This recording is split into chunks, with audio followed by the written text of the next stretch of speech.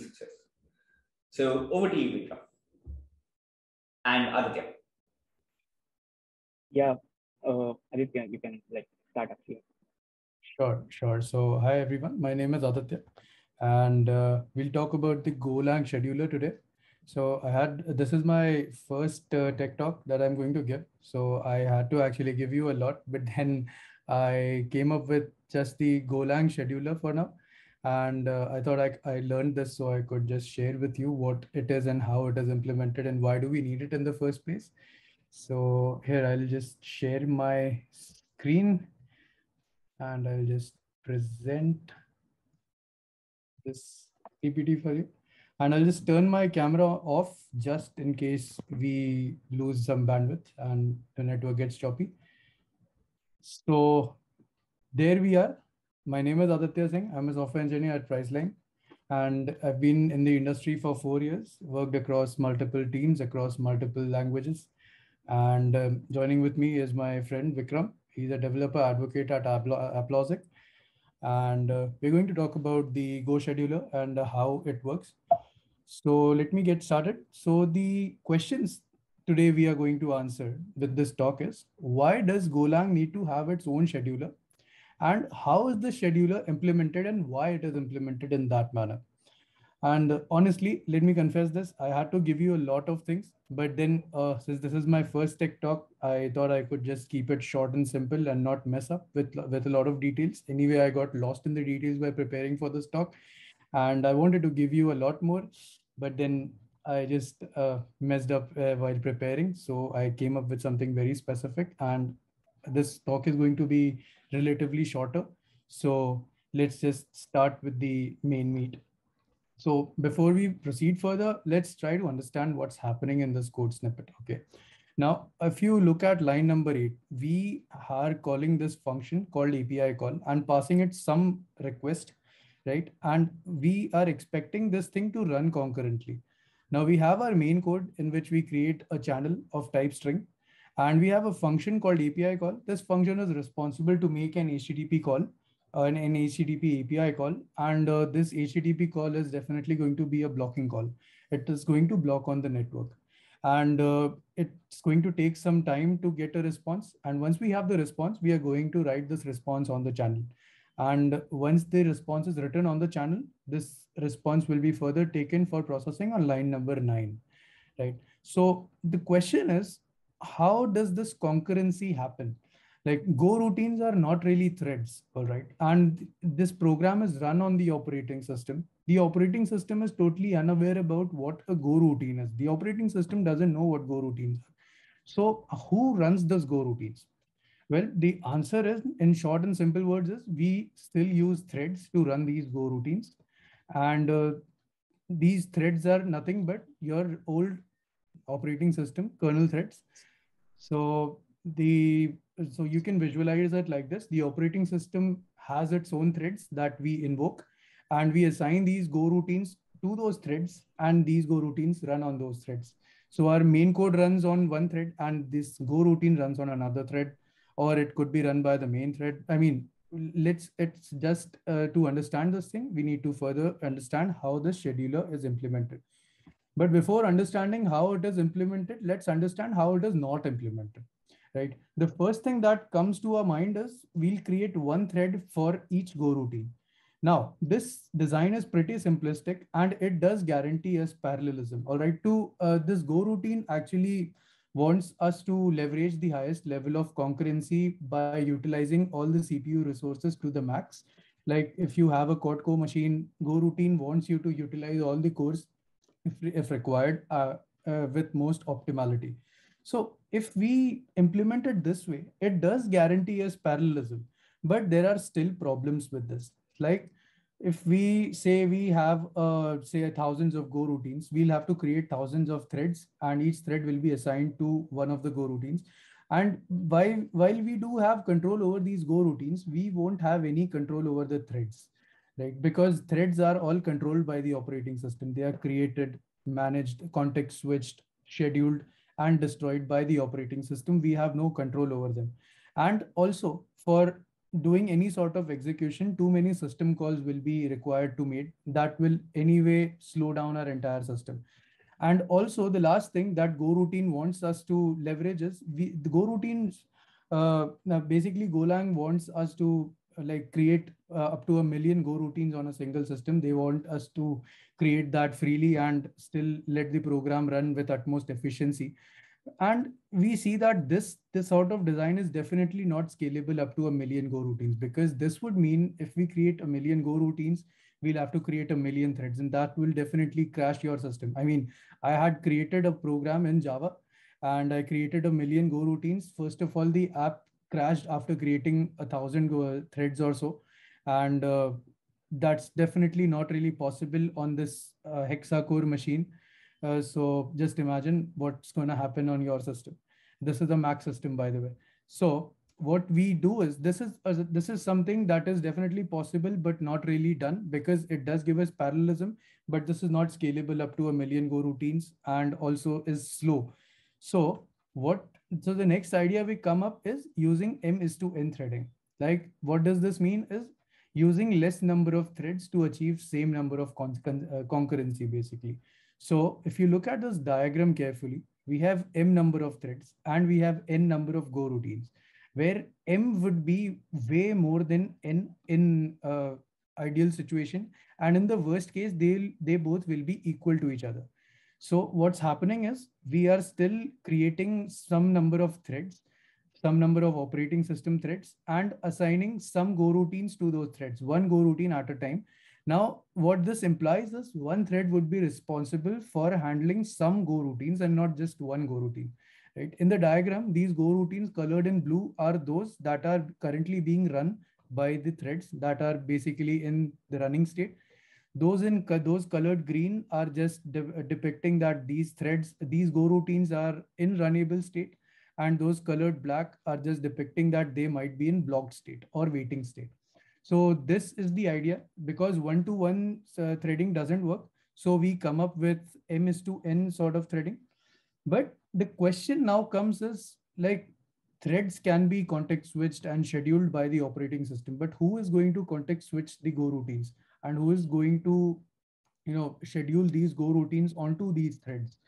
So this is the answer to this question is by having our own scheduler. So Golang has its own scheduler called the Go runtime scheduler, right? So the Go runtime scheduler is responsible for multiplexing these Goroutines onto these operating system threads, while operating system threads are still managed and scheduled and context switched by the operating system. These millions of Goroutines that we create, they will be totally in our control and will be scheduled by our own scheduler and context switched by our own scheduler. Now, to understand how the scheduler is implemented, we should first discuss about the best way to understand it is how the Golang the Golang committee came up with the design of a Go runtime scheduler. So this is how it happened. So to implement a very simplistic Go runtime scheduler, what we do is we first create a global run queue. So this run queue is nothing but a FIFO queue, basically a first in first out queue, which has all the runnable Goroutines. Now, the important point to note is this has only those Goroutines which are in runnable state, that are not being taken by any thread right now and are not in wait state, right?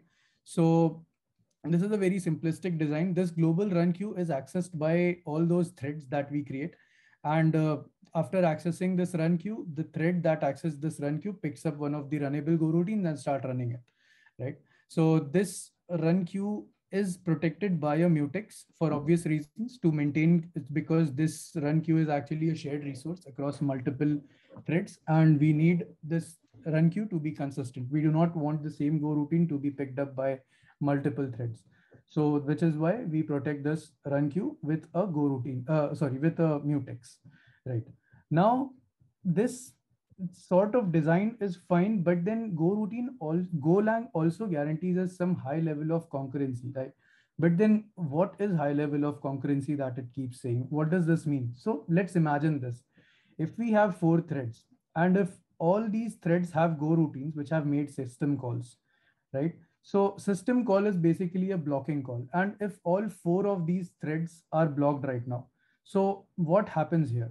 We have this global run queue, which still has runnable Go routines.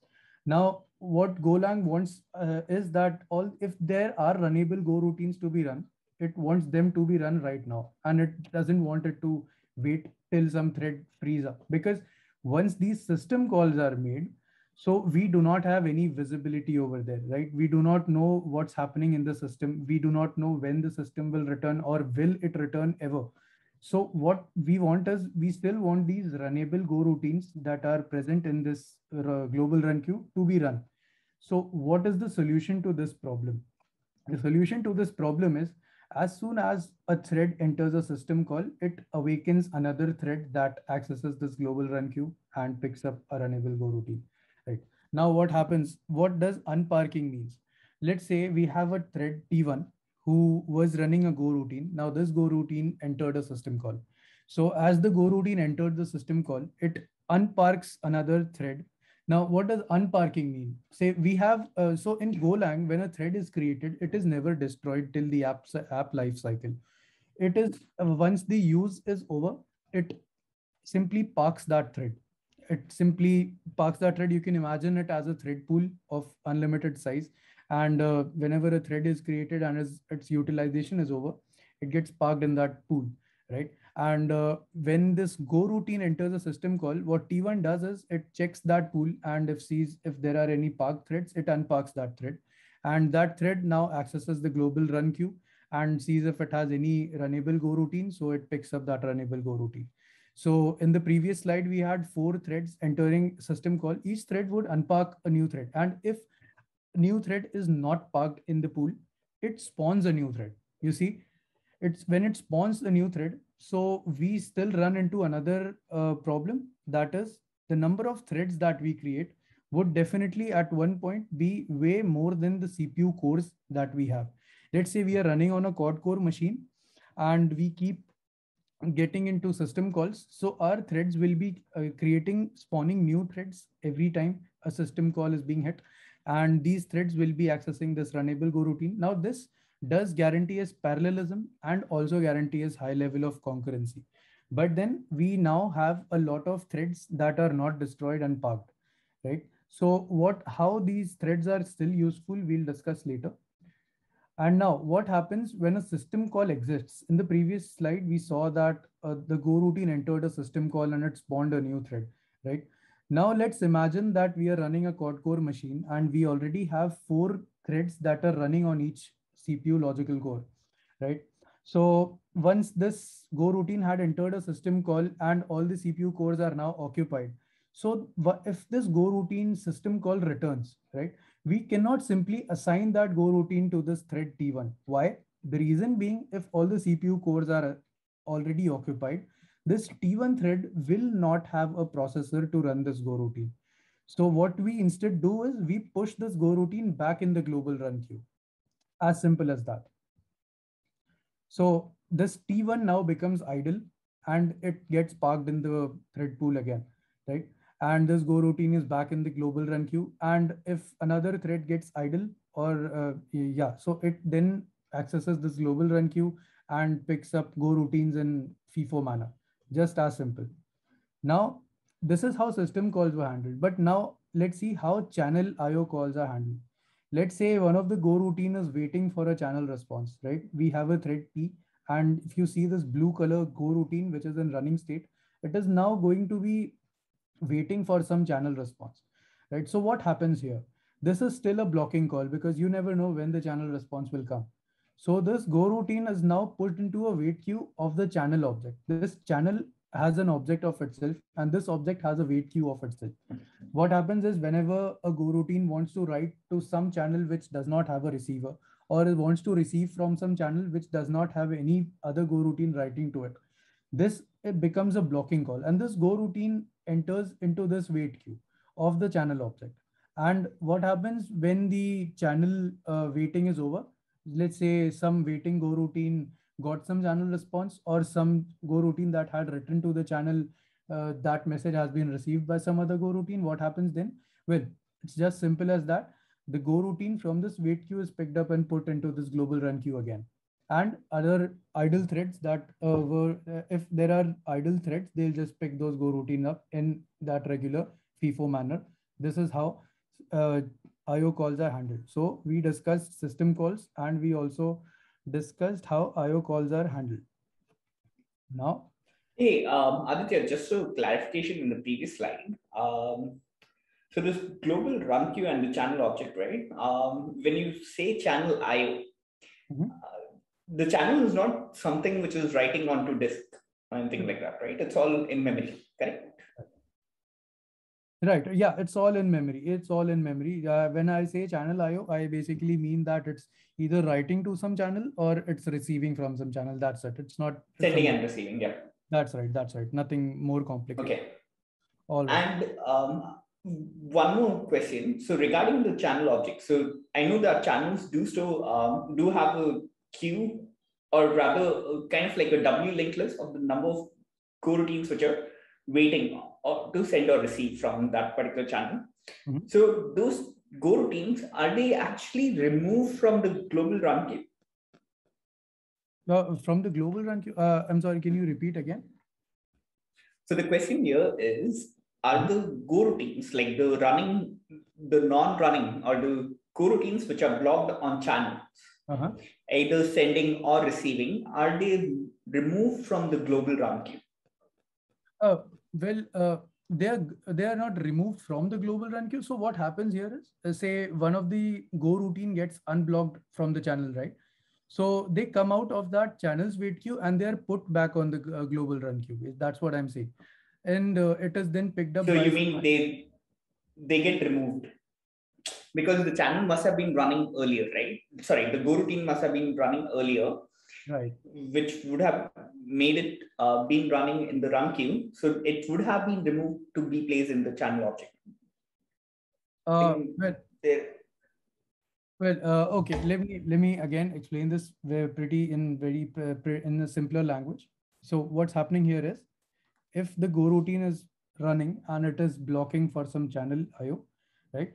And it is put on the wait queue. Now, what happens when the go routine is unblocked, right? When if it was expecting for some channel receive and it got that receive, or if it was expecting to write on certain channel and it got a receiver, then it has to be unblocked. So it has to be picked out of this channel's wait queue, right? So after it is picked out of the wait queue, it is put back inside this global run queue and not assigned back to the original thread. And if there are other idle threads waiting, they will pick up these runnable go routines from this global run queue in that regular FIFO fashion. So basically, all these waiting threads from the wait queue, their state changes from waiting to runnable, and that go routine is put back in the global run queue. This is what I mean. Did I answer your question? Did I answer your question? Fair enough. Yep. Perfect. All right.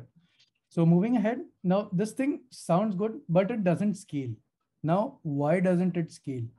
Let's say this single global run queue we have, this thing is causing problems here, because every time a thread goes into a system call, it is spawning a new thread, right? With this thing, let's imagine some code in which there are thousands of go routines, right? And every go routine is getting into a system call. Maybe all of them are trying to read some file, or maybe trying to hit some network IO operation. So they are all essentially making system calls, or let's say they are all entering some system call which is waiting for some semaphore or some mutex, right? So with this, we are spawning thousands of threads at the same time. Now what happens is, if say we have thousands of cores in the future, right? We will be running thousands of threads in parallel. Let's not talk about thousands, but let's say if we have hundreds of threads, cores in the future, maybe. So all these hundreds of threads will be running in parallel. So these threads will be accessing this global run queue at the same time, and they will all be blocked at the mutex level. This will slow down our application, right? So all these threads will be contending for this mutex. The rate of contention will be way too high just because of this mutex object. So to solve this problem, to solve this scalability problem, so that this scalability is timeless and scales with hundreds and thousands of cores also in the future, what they've done is every thread is assigned now to a local run queue of its own. Now, we still have the global run queue, all right, but they are present for very specific cases and which we will discuss later. Now, this is just as simple as that. Every thread has its own local run queue, and every local run queue will have some go routines. And that is it. We still have the global run queue, but for very specific reasons, threads will be accessing go routines only from their local run queue for now. That's it. This is how the scalability issue is solved.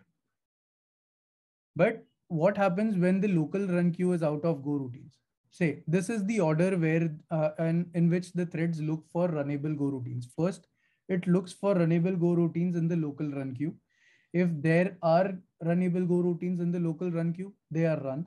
Otherwise, then it checks for runnable go routines in the global run queue. This is why we still have the global run queue. But when are go routines put in the global run queue? That's the question that might have come in your mind. We'll discuss that later. So first things first, it looks for runnable go routines in the local run queue. Then it looks for runnable go routines in the global run queue in case there are no more go routines in the local run queue. Now, what happens when there are no go routines in the global run queue as well? So it starts polling the network. It starts polling network to check if we have any go routines to be able to run. So I won't get into details of this polling the network. Otherwise, that will deviate the entire topic of Go scheduler. And finally, if there are no go routines that are in runnable state on the network, it steals work from other threads. Right. If we go back to the previous thread, let's say T1 has 3 go routines for now, and it has done execution of all the go routines. It has no more go routines to run. It pulls the global run queue. It ran all the 4 go routines as well. Now the local run queue is also empty. The global run queue is also empty. It pulled the network. It did not find any go routines. Now what happens? It starts stealing go routines from local run queue of T2 and T3. That's it. It starts stealing work. Well, for us, it might sound as stealing something is bad, but not really. This actually increases the high level of concurrency to a higher level. Basically, this makes it cooperative. It's just as simple as, let's say I and Vikram are working on some project, and Vikram is blocked on something, and I am now free. I have done my tasks. Now what I'll do is, to save time, because we are working as a team, to save time, I'm going to pick up some tasks from Vikram and start executing those tasks. It's just as simple as that. I'm stealing tasks from Vikram. That's it. So if say T2 is out of these go routines, and I'm sorry for this mistake, but just imagine that this global run queue also does not have any go routines, and the network poll has also returned empty. So it starts polling the local run queues of T1 and T3 to check if they have any go routines available for execution in runnable state. So T2 will pick up the entire local run queue of T1 or T3, whichever it finds first, and will start executing those.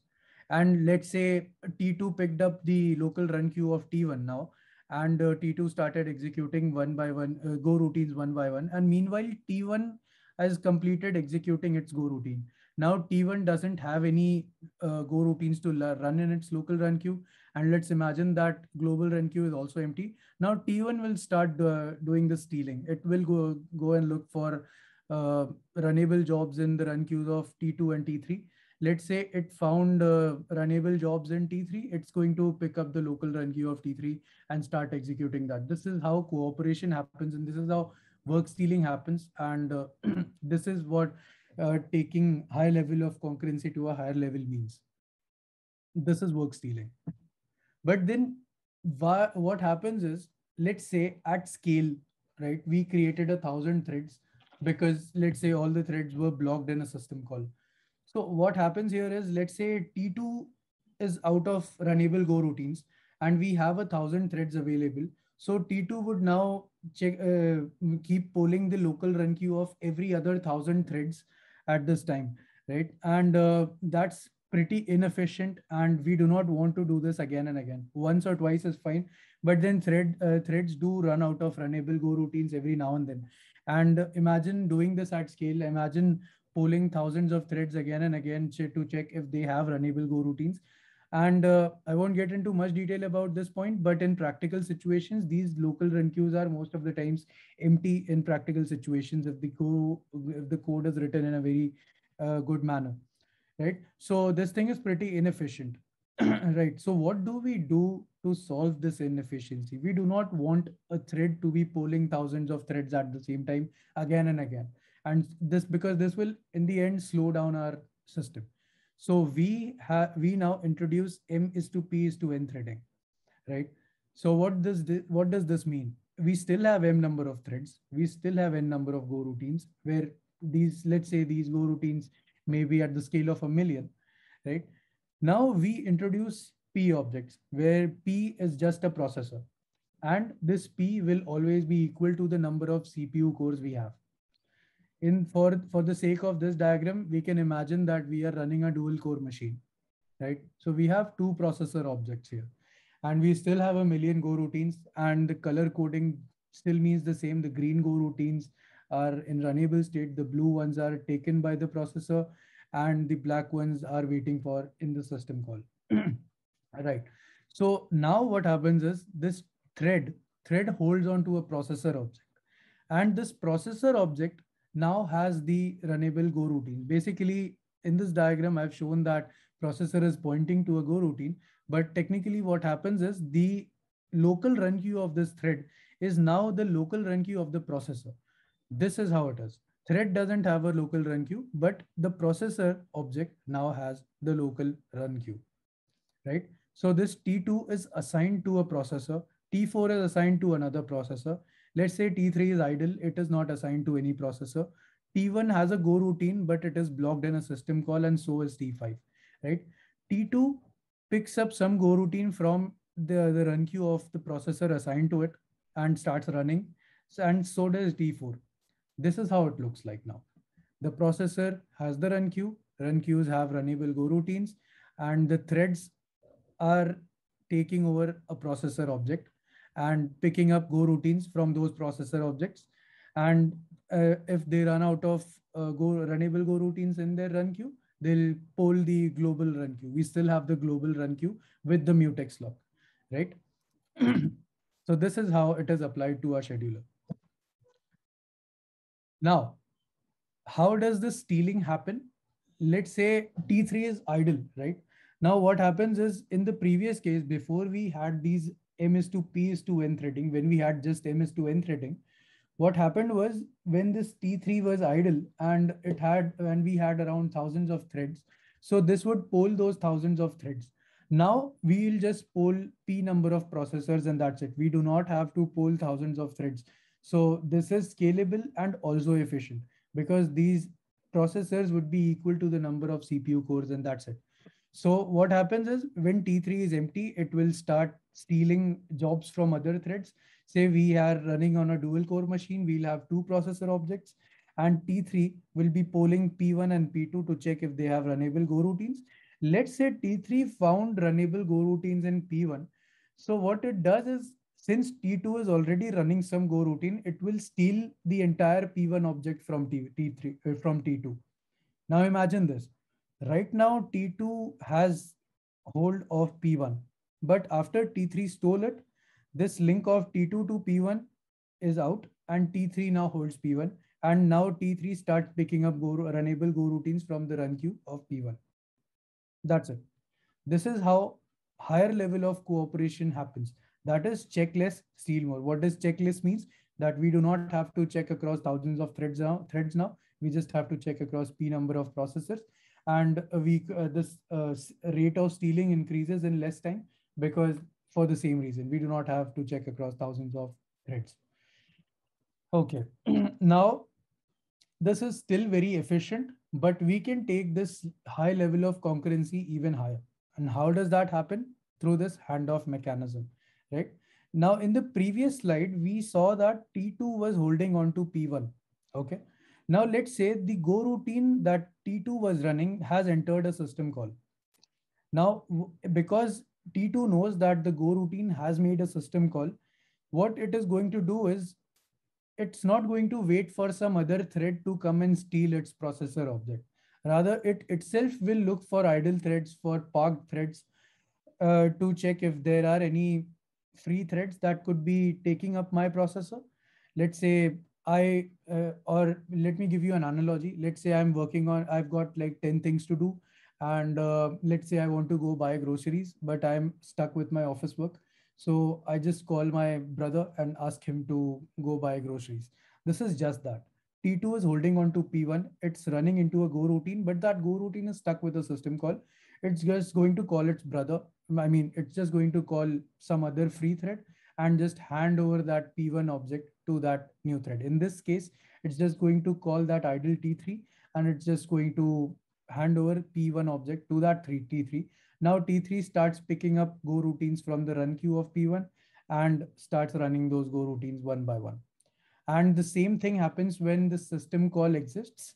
When the system call exists, it's going to put this go routine into the global run queue, and that global run queue will be pulled in that regular FIFO manner, because T2 doesn't have access to P1 anymore. So this go routine is put in the global run queue, and this is how it happens. Now, work stealing was one thing, and handing off, coupling it with handoff, we increase the level of concurrency to a very high level with this.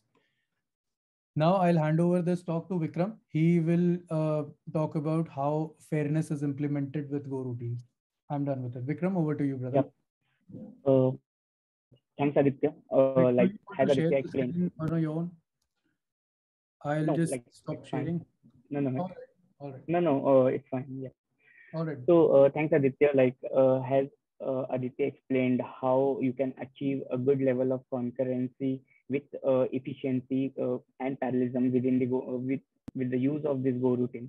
Now, after learning how this implementation has been done, it all comes over to the fairness.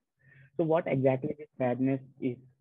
So when assume it's a property of scheduler, which makes sure that every runnable Go routine should run eventually. So for example, as Aditya explained, there is always a FIFO queue where numbers of Go routines are lined up in order to get used to the thread. Like threads can, anytime a Go routine can be fetched and it can be run on the threads, right? Similarly, when it comes to fairness, it makes sure that the Go routines which are in waiting stage or which are ready to run are run as soon as possible without any spending much more time on that. So that's what fairness comes. So it also look after how this Go routine uses these resources, CPU resources, and make sure that it achieve a good level of concurrency and efficiency. That's what the fairness is in the Go routine. But why do we need this kind of fairness if we have achieved everything? Then why these questions come, what is the need of this fairness? One is bad tail latency. That is equal to starvation. Starvation, that is assume a Go routine which has been waiting for his turn from a long time. For example, a sequence where only few Go routines have started and they have not yet came to an end after the system call. So what's the end of that? Because since they have not came to an end, other Go routines are suffering because they are not getting that kind of CPU resources or thread to get started with their process.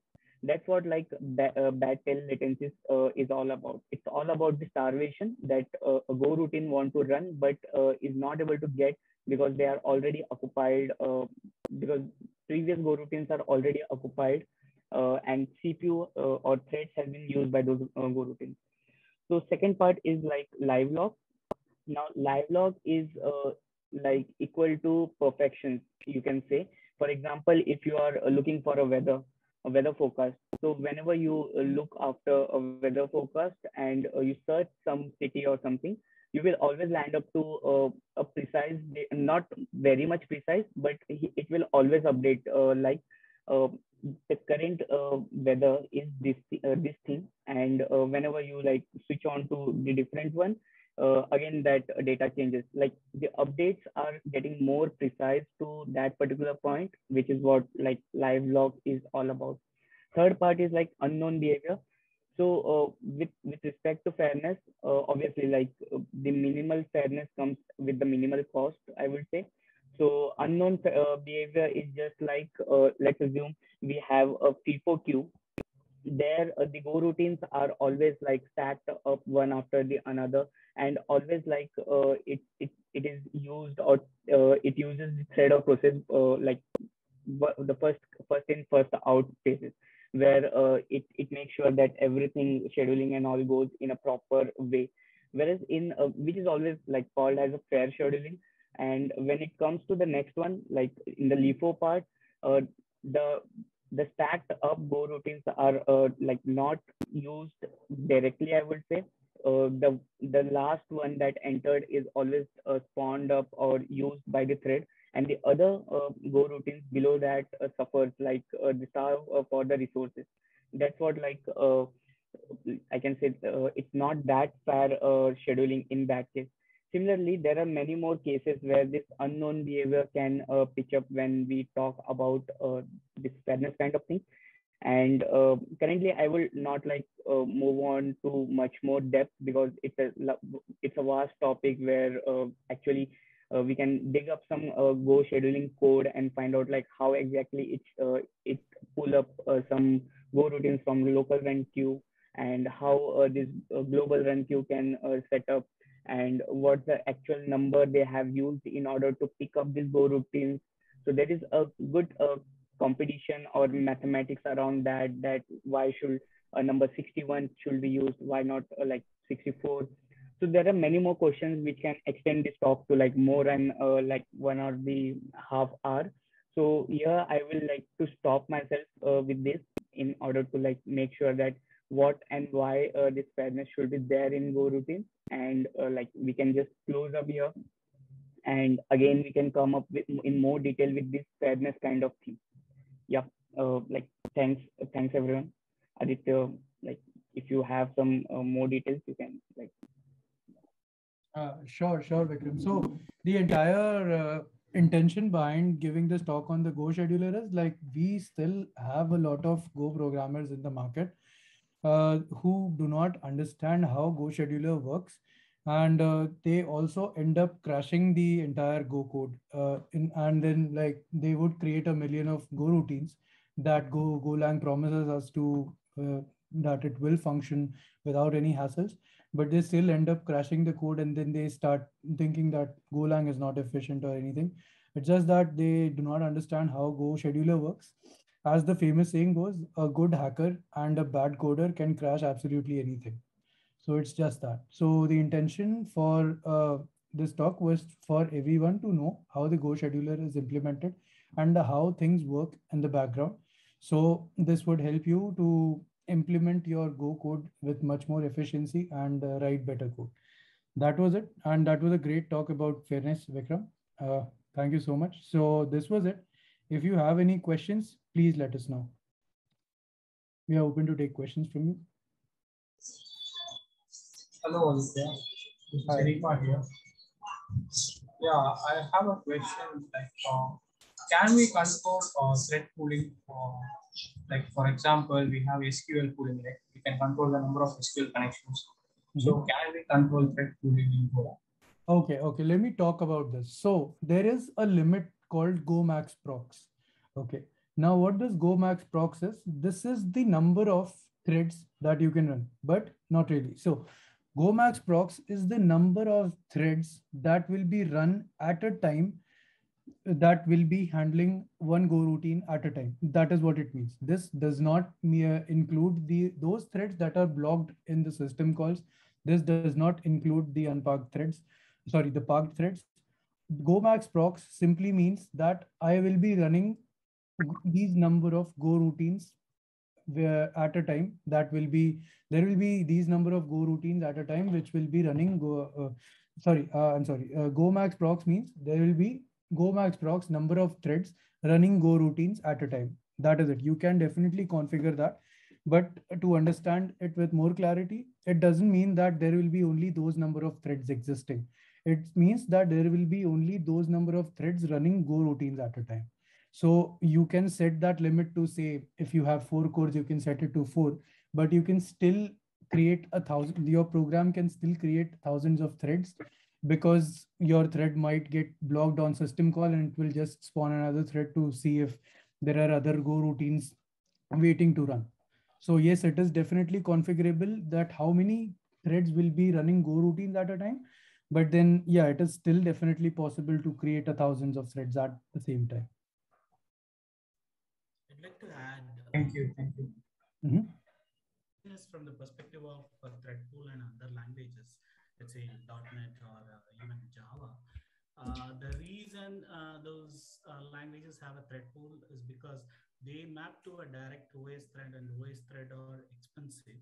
They'll have their own stack, and it's basically heavy. But in Golang, Go routines are cheap. There is really no need to maintain the Go routine so that we can reuse it. We can create as many as we want, and once they are done, they are going to be destroyed. So yeah, if your question is from that perspective, we don't need a Go routine or thread pool here. But otherwise, what Aditya covered. Thank you. Yeah. Does that answer your question? Yep. All right. More questions? Aditya, do you have a few examples of the kind of system calls which actually create Go routines which block threads, which the Go Max procs doesn't control? Well, that could be anything from file IO. Well, I haven't really tested this thing, but then I'm just making a guess over here. Those system calls could be anything like some file IO, or maybe those Linux level calls like epoll wait. That's basically done for network calls, or maybe some semaphore it is waiting for, right? So, okay, we can even run into this situation. Like, let's say we have 10 threads, and they are all blocked for a system call, and they are all these system calls are waiting for some semaphore to be released. And the semaphore that the Go routine that will release this semaphore is in the running queue, is in the runnable state in some of the local run queue, right? So what happens is, because they are in the system call, they are blocked in the system call, they will spawn a new thread that will either steal or they will hand over their process to this new thread, and this new thread will run that Go routine that will block this semaphore. And then these Go routines will be put back, these blocked Go routines will get hold of that semaphore and will continue their execution. So what you're saying basically is, if I have 20 Go routines which are opening a file at the same time, right? Irrespective of what my value of Go Max procs is, it would create 20 threads. That's right. That's right. So if you set it to 4, but because this Go Max procs is basically what it means is these are the number of threads that will be running Go routines at the same time. And this is not basically the number of threads that will be created at the max. This is just the number of threads that will be running Go routines at a time. That's it. So only if you've set this to 5 threads will be holding that, will be holding Go routines at a time, while you can still have 15 other idle parked threads or threads waiting in a system call. Interesting. Okay. Aditya, is there any control provided to the developer that they can leverage if you want to tweak or fine tune the scheduling? Is there any kind of a control provided by the runtime? Like, for example, with the fair scheduling. So Vikram talked about fair scheduling, right? Is there any way I can control that scheduling itself of the Go routines? Like probably with the round robin way of scheduling those Go routines itself, like to avoid starvation, can I control, let's say, the duration Go routine runs for, or any sort of parameter? Sure. So I'm not sure if this thing is configurable. Maybe there might be some flag, but then what happens is, say one thread is running a go routine for 10 milliseconds, which is definitely a soft limit, the scheduler would preempt this go routine from that thread and put it in the global run queue, right? It won't let that go routine run for more than 10 milliseconds. That is how Golang right now handles fairness. Otherwise, it might keep running forever and it will starve other Go routines, right? So this is how maybe we can change this with some flag that I am not really aware of right now. We can pass in some flag to the Go runtime that would change this 10 milliseconds to say 15 milliseconds or maybe just 5 milliseconds. But then this is how the Go scheduler preempts the long running Go routines and puts them in the global run queue. Does that answer the question?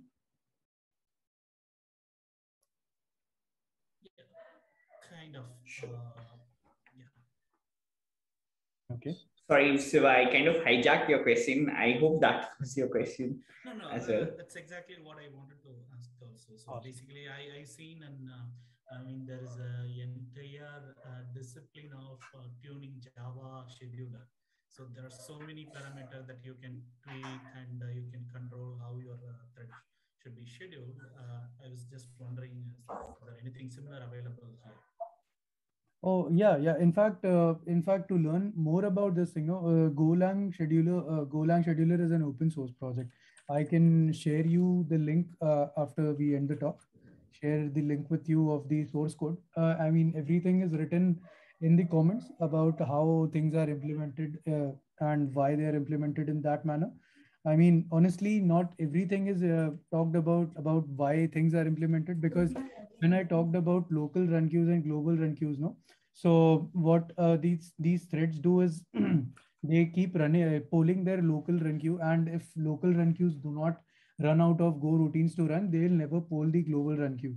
In about if we talk about our previous slides, but what really happens is there is a schedule ticker that's basically just a counter, and it keeps ticking every time these local run queues are hit. These local run queues are pulled, and when this counter reaches a multiple of 61, no, then instead of polling the local run queue, it polls the global run queue first. So why 61 exactly? Well, I'm not really sure of the reason. One of the reason could be that it is a prime number, but then I'm not really sure about why 61. And that thing is not even mentioned in the source code that why they chose 61, but they are choosing 61. If the scheduler counter is a multiple of 61, they'll poll the global run queue first before polling their local run queues, just so that the global run queue doesn't starve.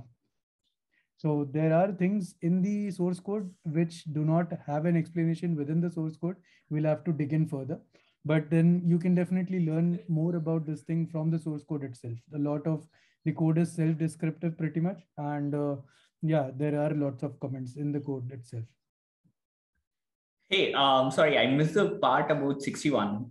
What Yeah. exactly is that number? Yeah, that's what I'm saying.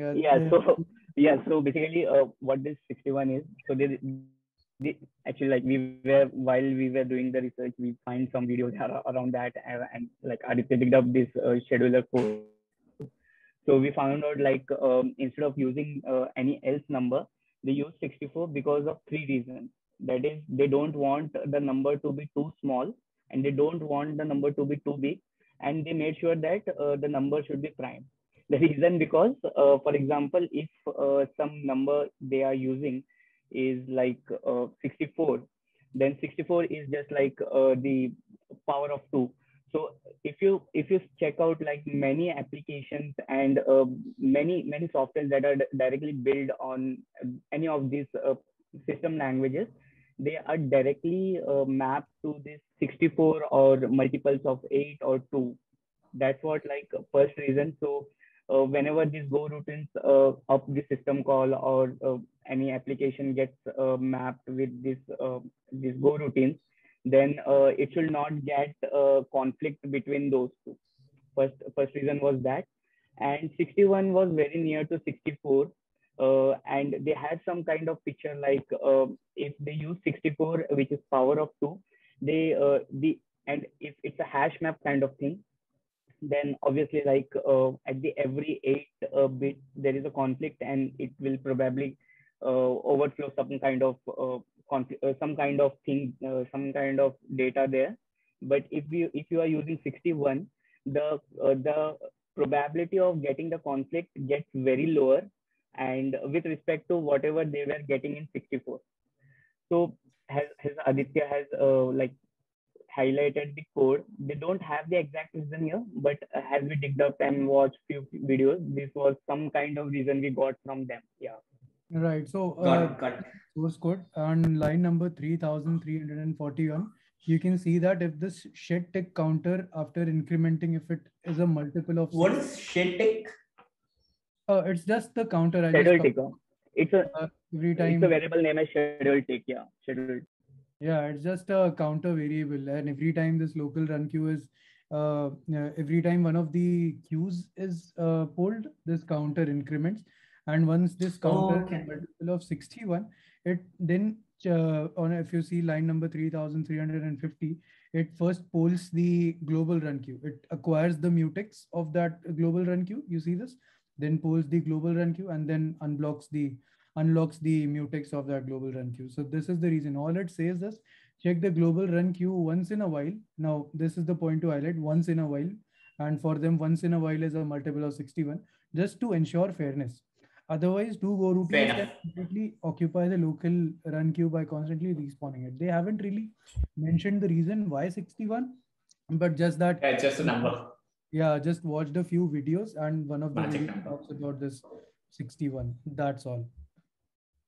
Fair enough. That's cool, actually. Yeah, more questions? I have just shared a link on chat. So this one just talks about the Go shed. I think this points to Shiva's question earlier. Like from any Go routine, you can actually make a call to this runtime.go shed, and it tells the Go scheduler that, hey, this particular Go routine can yield itself.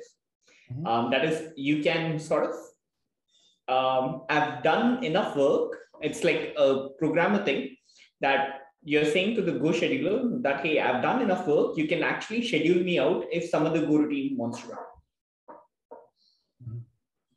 So you do have slight control over when a scheduling, like when you can have another Go scheduler run. But this is not guaranteed always, but it's good to know. Interesting tidbits from the past. Before the preemptive scheduling that is introduced to Go, I think years back, if you have a for loop that iterates continuously, this is the only way you can yield the control back to the scheduler. So this was way back when the OS thread was one, we had to explicitly set the Mac proc. I wrote a program that continuously, it's a tight loop, and I was wondering why my Go returns were not getting executed. Then after some digging, I realized that because at that time Go scheduler was not preemptive, so it preempts on IO calls. So then I had to call this to yield the control back to the scheduler. But now, I mean, this is moot point because Go runtime address this. It's become preemptive. Yeah. Great point. Thanks. Yeah, so this Go routine basically sounds conceptually very similar to threads and coroutines. Coroutines are basically multiplexed over threads. So Go routines are conceptually similar. And it's just that there are languages like Java which do not implement coroutines as of now, but there is this project Loom coming up, and it is in beta phase right now, which is going to be a part of JDK. It is still a part of JDK, but not really production ready, which has introduced thread fibers. They call it Java fibers or thread fibers, I think. So they are very similar to these Go routines. They will be multiplexed over threads, and they will also, they also claim to guarantee high level of concurrency, just like Go routines does.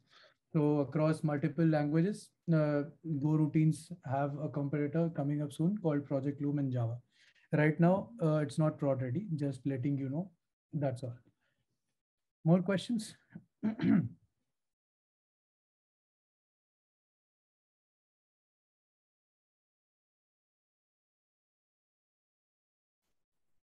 Well, I think this is great.